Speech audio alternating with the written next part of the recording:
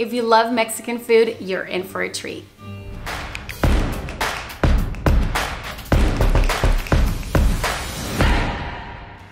Thank you for tuning in to today's episode of Tasty Tuesday. If you've already liked or subscribed to this channel, thank you so much. If you haven't or you're brand new to this channel, please subscribe as it helps us know that we're doing a good job. Today we're talking about a great Mexican restaurant that is locally owned and operated. It's called Manuels. Manuels has tasty Mexican dishes with great presentation. This is not your typical Tex-Mex restaurant. You will be delighted by the more authentic and delicious dishes there. The chile relleno del mar was very delicious, and the fruit afterwards added a very nice touch.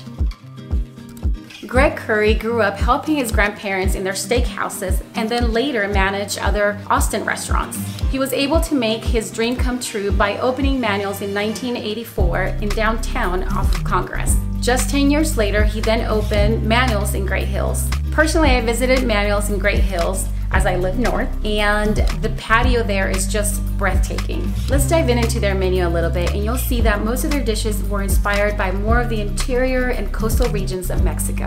And of course, they have their tacos, tostadas, enchiladas, and fajitas. One thing to definitely not miss out on is their mole. Victor had it, and he said it was one of the best. For those of you that don't know what mole is, it's a sauce that takes a lot of time to prepare. 5 hours for a Manuel's recipe, to be exact. It's an awesome blend of chicken broth, nuts, roasted peppers, chocolate, and other flavorful herbs.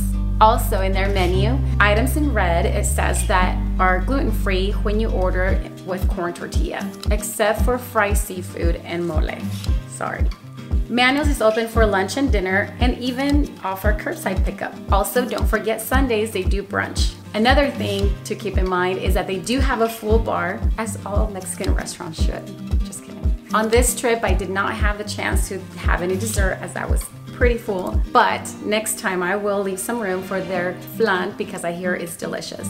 If you've tried Manuels and you loved it or didn't, or you have something to say about your favorite dish there, please leave it in the comments. I'd love to hear from you. If there's any other restaurants you want me to check out for you, please let me know in the comments below and I will do so. I look forward to hearing from you and can't wait till next Tasty Tuesday.